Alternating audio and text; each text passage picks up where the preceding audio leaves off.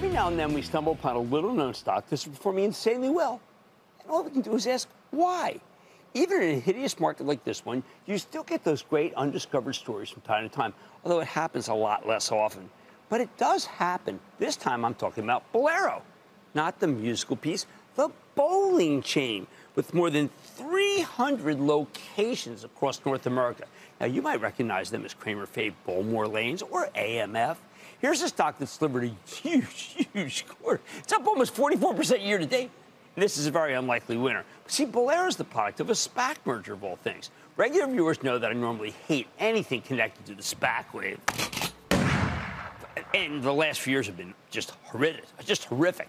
Mainly because most of them have been amazingly horrible money losers. Last week, we highlighted some data from D.A. Davidson, where they found that less than 10% of these post-merger SPAC stocks were trading above the level where the SPAC came public. On average, they're down 51%. Bolero's managed to buck that trend, though. Like every SPAC, it started trading at $10. Now it's at $12.98, giving you a nearly 30% gain. Somehow, in an awful market where SPACs are utterly despised, this thing's been able to march steadily higher.